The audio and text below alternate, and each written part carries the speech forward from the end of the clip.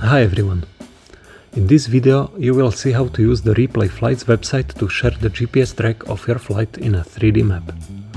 As a result, you will be able to take a file from your GPS tracker, upload it and send a link to someone with a spectacular 3D view of your flight in an interactive map. At the end of the video there will be some more information about the terrain model that can be important for analyzing your flights and the terrain, so make sure to see that part too. I'm Jakub.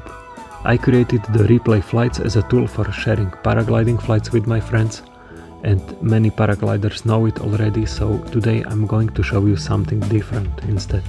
We are going to analyze and share a wingsuit flight by my friend Erwin. Replay.flights can open many kinds of files, including this CSV file recorded on a flyside device by Erwin, when he made a nice flight from the Gichen Peak in Switzerland. His name is not in the file metadata, so we can manually enter it here and expand the flight details and enter the equipment name here. And since we're here, let's choose a nice color for the flight, a bright red color for a good contrast. We can see that the track starts a couple of minutes before the flight and continues for some time after the landing, so we can use the trim button to cut off those parts automatically. So now we see only the actual flight in the timeline. This track was recorded in Switzerland, and the Swiss Federation provides very high quality map data to the public.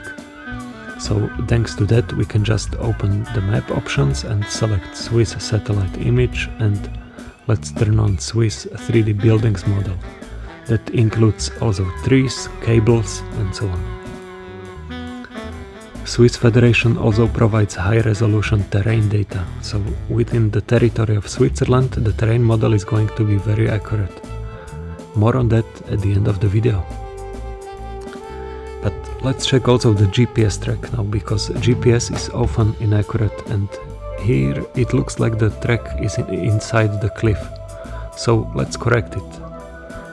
I turn off camera tracking for now, so that the picture stays still and the camera is not moving when we use the manual adjustment tool to make very small adjustments to the flight track. First, let's lift the track a couple of meters up so that it's not inside the mountain and we can actually see what's going on. And it looks like the exit is actually located here. So let's click here to move the whole track to that place, with the current pilot position as the reference point. Okay, this looks better. So now let's decrease the playback speed to 1, so that the track will play in real time. This button with the glasses will switch camera to first person perspective, so that we basically see what the pilot could see. We can also make the track invisible now, so that it's not obscuring the view. And let's also close the map options and the details panel. So this is showing the base wingsuit flight from the pilot's perspective now.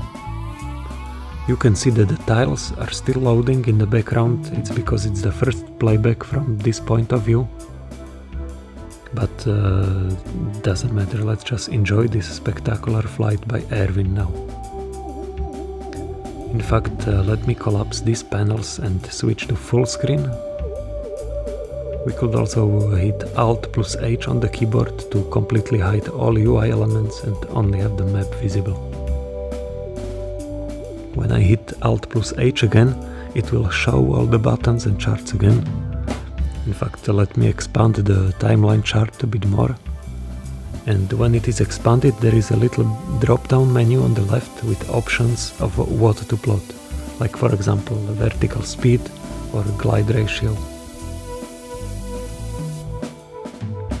We can see right away that there is a decrease in the rate of sync. I mean, Erwin's fall is slowing down there. And the change in glide ratio is there too, so that's probably the flare and opening of the canopy.